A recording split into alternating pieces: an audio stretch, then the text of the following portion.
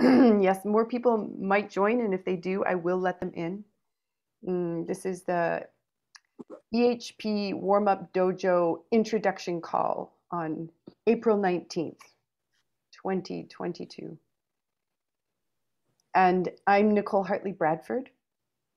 And the work I do, I call it Awakening the Village. And I was the originator of Awakening the Village very slowly and very surely, but it burst into being through something called Awakening Cafe, which I held space for weekly for 2 years, an open space where anyone who was interested in creating the village of our wildest dreams, which for me was an eco village, a Gaian eco village, where we live kind of wild, very close to Gaia, it as Gaia.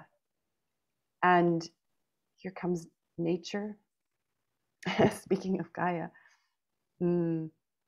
And for 2 years, I held this space. And one of the most remarkable things that came for me from holding space for these awakening cafes and these conversations and presentations and panels and discussions and celebrations that we had that were all about the village, how to create the village of our wildest dreams, how it came back over and over and over to what was happening about individual people's feelings and mostly their emotions. And the distinction that I started to see without, like, it kind of worked up through me into my mental body rather than coming into my mental body first and working its way down, was that when emotions are used for handling life, this doesn't work. The distinction is that emotions are from the past, and often there's a lot of energy and information in emotions as they come up, and they can be used for healing.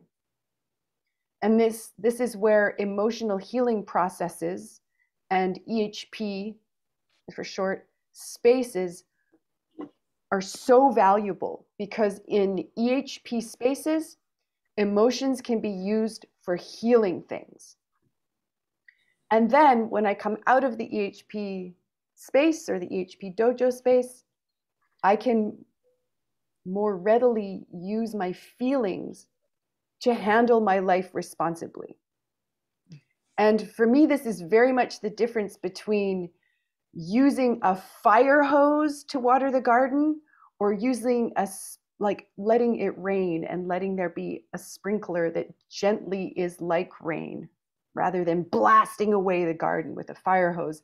It's also, it's also a bit like using a blowtorch to light a candle. The candle is done by the time the blowtorch is by the time I, as the person using anger unconsciously, realizes what's happening, and I turn off the blowtorch and I'm like, oh my gosh, what have I done? Does anyone have memories of such experiences? No. Yeah, thank you. So for really decades now, I've wanted more spaces to exist where emotions could be used for healing things, so that feelings could be used for handling things. I've also been for decades a game world builder, someone who was creating family, community, teams, events that were about creating a space for people to have extraordinary experiences that were not so available in modern culture spaces. And what I hoped was that through interacting in these very different spaces that were alive, where feelings and emotions were welcome, that connection would happen, closeness would happen, and a sense of being with and belonging and really family, chosen family would happen. And what I discovered was that without these distinctions about conscious feelings and using conscious feelings, the spaces would actually, things would not go well. Conflicts would come up, hurt feelings would come up, offenses, defensiveness, these clashes of interpersonal nature would come up, and there weren't the tools and there wasn't the matrix, the embodied wisdom to handle it differently than in modern culture spaces. So I started to really hone in on how this experience of five body intimacy was just impossible without the distinctions of conscious feelings work alive in this space.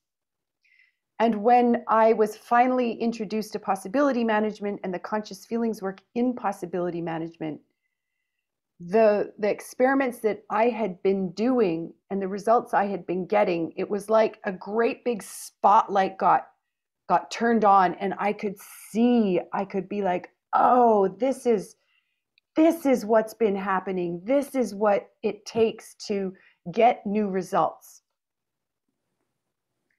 And then I realized I'd had it backwards. That when I started going into spaces where emotions were being used to heal things, and then started being able to participate in discovery spaces, creation spaces, training spaces where feelings were being used to handle things and to create, I started to experience this closeness and this connection. And I realized, oh, it goes this way around.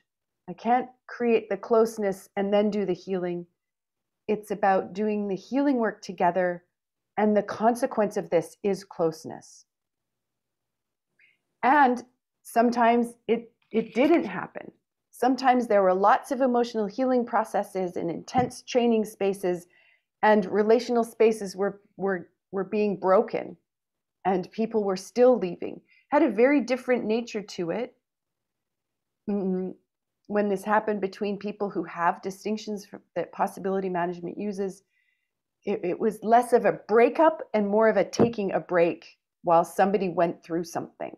And then coming back together was empowered by more processes that possibility management offers, such as dismantling resentments and withdrawing expectations and starting over and becoming an experimenter, so that instead of saying, I fucked this relationship up, I could say, wow, that relationship went this way.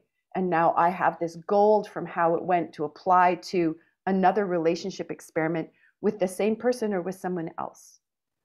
And this just keeps rolling in my life. And I feel so much joy about this and so much aliveness about holding space for this first phase of conscious feelings work. And in particular, the earlier distinctions that are shared in Clinton Callahan's book, Directing the Power of Conscious Feelings. Of course, it goes into second phase of feelings work, where feelings are being used to handle life responsibly. And the distinction here is that phase one never ends. There's always more experimenting to do. There's always more matrix to grow. And an example of this is like, who have both of you who are in the room now, have you had space held for you to do an emotional healing process already? I know you have, Masha. Yeah, thank you. And have you each held space for someone else to do an emotional healing process? Yes, not a lot. Yeah, not a lot, Linda. And my guess is that I mean, there's these two sides of it. There's the space holding, and then there's being the feeler. And what I love about the EHP Warmup Dojo is that we practice on both sides. and this is what makes for a next culture space. So instead of the modern culture kind of equivalent is the therapist and the client. And the therapist went to university and they succeeded and they're rocking at life because they are employed and they are good and they are right. And then the client who's having problems is not well, broken, inferior. And they might, because everyone has a gremlin, they might also have their gremlin might be very superior, fucking therapist gonna, like, you think you have it all figured out. Well, I'll show you. Mm-hmm. Who knows what? I mean, gremlins can do many things in those kinds of spaces. And this is, again, something I love about the next culture nature of the EHP dojo and the warm-up teams, where we are in it together. We are on each other's team. And and when I'm empowered, you're empowered. Winning is happening. And transformation is happening. And we're discovering together. And we're sharing our gold. And we're empowering each other's experiments and cheering for each other and celebrating. And we have our swords. And we're using our sword to say things like, what's really going on there? What else is happening? And these are all skills and capacities that when I develop as a space holder, these serve me in my life outside the dojo. And as I develop as a feeler, these skills also serve me in my life outside the dojo. And this is phase 2. So in the dojo spaces, the warm-up dojo spaces, the custom of the space is we come in, we might, I just see that I would have frozen for a few moments there.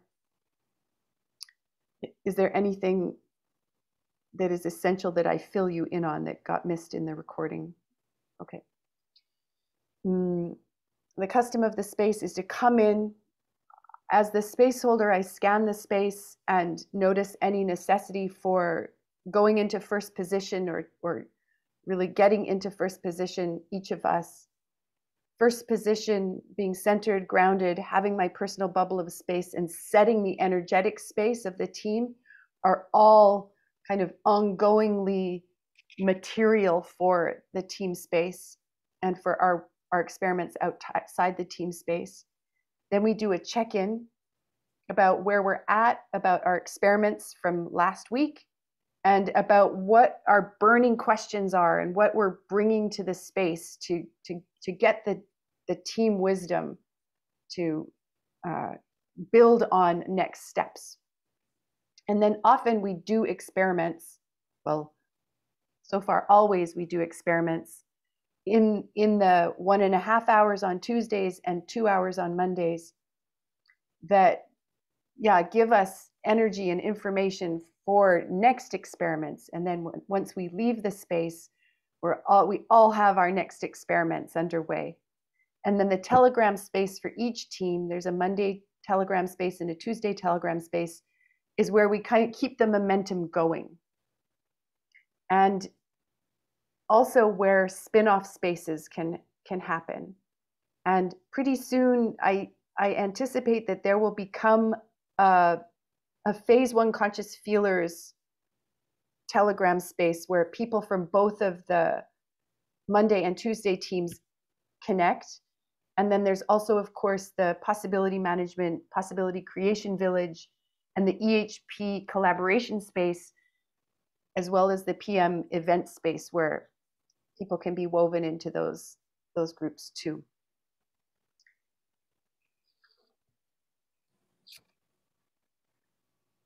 Are there any questions about anything I've said? And then I would like to do some experimenting with you.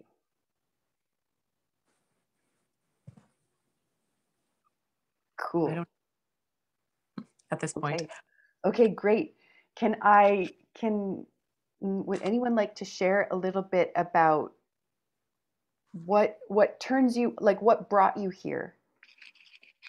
What made it so that you were a yes to being here today? Should I go first? I think you just did. Okay. I have been working with possibility management for probably since the fall, and did a 2 to 3 month um, container. And it was very much life-changing. And then carried on to work sort of in that phase 2 myself in my life, but kept in contact with the person that I was working with, and then seeing the benefit of that in my life started he started with my husband, and then most recently with my son. So it's just kind of trickled along. And another friend as well. So I am just wildly intrigued and in love with how it's changed my life, and how I feel it will change the world, and just feel so much joy. And I guess I've just been wondering now what the next step is for me, quitting my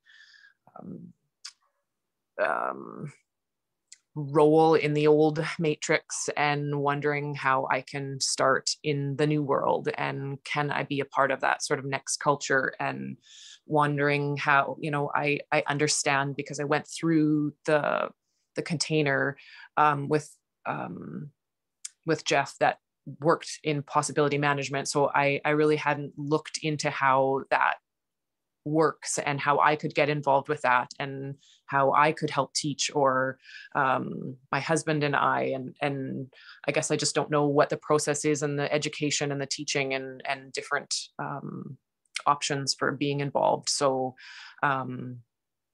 I guess that's where I had been talking with Jeff and asked him, and I don't know whether he connected you, like said something. Yeah, he did, right? He connected you, Nicole, with me. So I'm sure it was because of that conversation and asking, or it was just a thought. I'm not really sure, but the universe. Yes, I think the Earth's Coincidence Control Office sounds like it was at work, because Yes. I want to just tell this quick legend that yesterday I got the impulse to reach out to Jeff and ask, "How are you doing, Jeff?" Jeff Shub, the Urban Barefoot. He's a legendary pirate human, and I let him know that because of how things are happening in modern culture right now, there are these limitations about my that so far have made it impossible for me to leave the country in the last few months. And so I seem to be getting this message, this job to stay in Canada, and and and especially the work around, I'm involved in a lot of different teams that are creating bridge houses. Just briefly, bridge houses are houses where the space is held for possibility coaching, emotional healing process, for training in next culture. And in a call yesterday, we made a little map of how it can look, where you come into a bridge house from the phase 1 side of things, and then transformation happens in the bridge house, and you come out into this phase 2, just like you said, Linda. You came out of this container and into a phase 2 kind of adventure. But the distinction we had was that you keep going in on this side and keep coming out on this side. Even when I wake up in the morning, I'm coming into this transformational space. And when I go to bed at night, when I go out of the bridge house to go and get groceries, here I am in phase 2, and then I come back in the front door again. And this is what I think the nature of transformational spaces is. I'm always starting over, and this is so in the team spaces on Monday and Tuesday, and in every space I've ever been in that was held by someone using possibility management. Yeah, thank you. Mm-hmm. So And yeah, who knows what might come of this? exactly. And I never, I mean, you said my name, but, and I'm not sure, is it Masha? Am I saying that right? Yeah. I live in Canada as well, close to, in the province of Manitoba, close to Winnipeg, the capital of that. It's kind of right in the middle of Canada. Yeah. Lots of snow. Still. Still. And April still. Yeah. Wow, thank you. I feel joy to meet you. Possibility Management Canada is evolving. That's amazing. I'm intrigued. How about you, Masha? What do you want to say anything? What brings me to the space is the commitment I made to keep evolving in this EHP holding space skills area. And actually all I have to say for now. Thank you.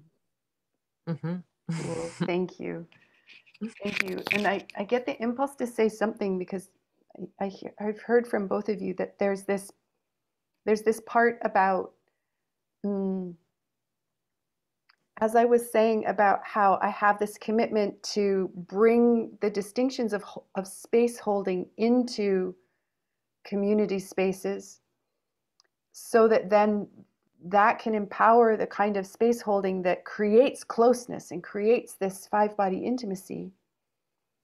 There's also something about the shift that you mentioned, Linda, about leaving whatever jobs and modern culture, prisons that are about money and being part of the system, so that then I can create next culture. And also in this day and age, in this, Clinton talks about how there's a change of epoch happening from modern culture, patriarchal capitalist empire that began perhaps 10,000 years ago with the emergence of agriculture, and that this was a long time. This is a long time, and this beginning, there's this, there's a lot of unplugging to do. There's a lot of breaking out of the prisons to do. There's a lot of getting the standard human intelligence thought where the shit thought we're out of ourselves, out of myself, out of my mental body, my emotional body, getting the energetic blocks out of my energetic body, growing into and plugging into and jacking into my archetypal body so that I am next culture. I am a next culture archetypal adult, initiated, authentic adult who, in collaboration with other authentic adults, this is just what happens. We create next culture. We create next culture spaces. We hold space for transformation. And that in this era, that this is now my profession. I don't call it a profession, except sometimes as a translation when I'm speaking to people who have more modern culture mindset going on. Though sometimes my gremlin's like, yeah, I'm a pro space holder. I'm a pro emotional healing process space holder. And this works for me. This works, that this is a way to make the shift out of being in those jobs, to hold space and have the material value, the financial value come in, but differently too. And this is a big part of what the Bridge House discovery spaces are. This is a big part of what's happening in them. How does money go differently in a Bridge House as a bridge to next culture space, as distinct from how it goes in the banks game world? And there was an amazing call just yesterday where Clinton and I and Chloe held space to share what's going on in this Bridge House game world development.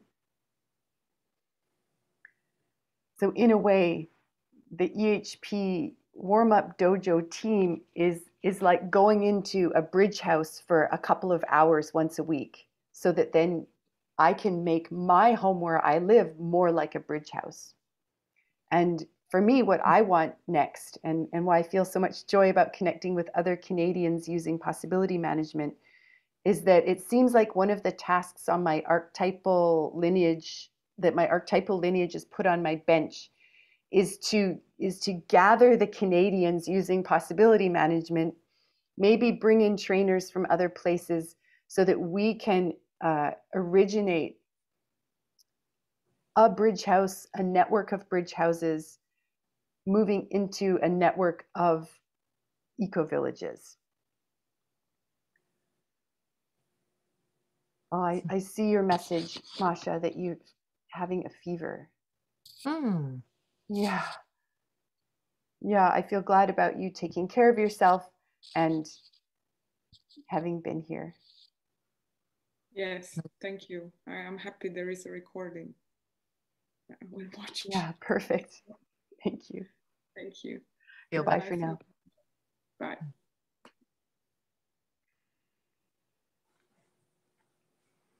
I'm just, yeah, sensing into the shift in space as both now nature and Masha are not in it. And my question for you, Linda, is do you want to actually, yeah, my proposal is that we end the dojo warm-up introduction space, stop the recording, and have a conversation, just us. For sure. Okay, let's do it. To hit the right buttons.